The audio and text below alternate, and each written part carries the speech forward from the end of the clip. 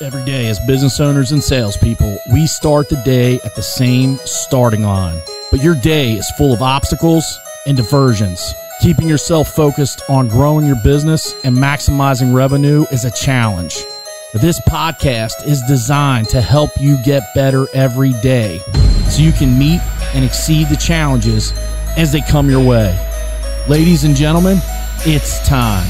Let's dominate the day.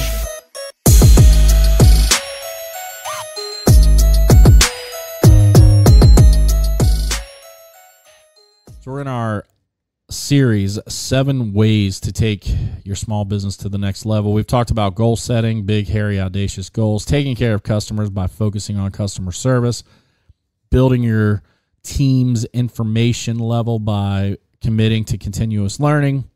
Today, I want to talk about delegation.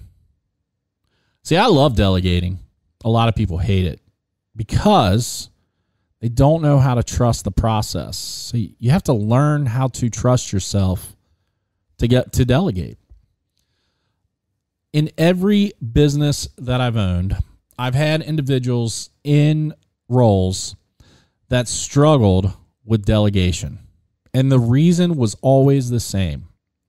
They were afraid if they delegated a task to someone else, that individual would not be able to do the task the way that they know that they could do it, and therefore they were worried that the task would not get completed the way that it should be completed. So instead of delegating, they would just do the task themselves. So what's the problem with that? Well, here's the problem. Number one, you only have so much time in a day. And so if you want to create a business that is expansive, you can't put yourself in the field taking care of service issues when your job is to grow the company. Same concept with if you have field leadership. If you have somebody in the field who is a leader in the field, they should be leading in the field. They shouldn't be performing the service.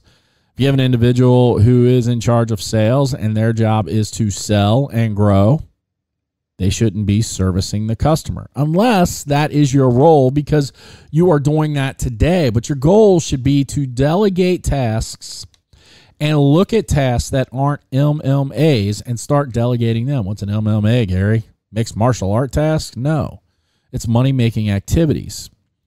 So money-making activities are things that you should be doing on a consistent, constant daily basis.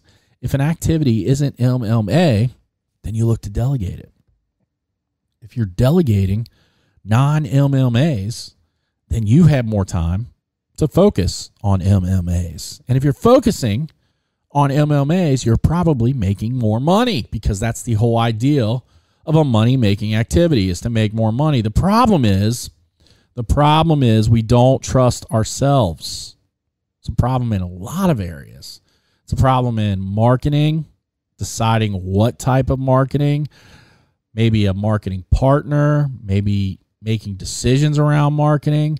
It's a problem when it comes to selecting minuscule things like uniform colors or branding colors or a logo. Like we get caught up in this process and we don't trust ourselves.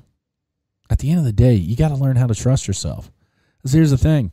If you mess up, you'll fix it. You can't be afraid to have the mess up. The mess up is going to give you the glow up, and the glow up is going to give you the grow up. And that's the way delegation works. If we can trust ourselves to delegate to team members who we have given enough tools to be able to complete what it is we're delegating to them, then they can help us get to the next level. You learn how to trust your people with tasks that you've delegated, and you will see your business propel to the next level quickly. Otherwise, you're going to be stuck in a rut. And if you're stuck, you're not going to go anywhere. Focus on delegation. Focus on trusting yourself to delegate and dominate the day.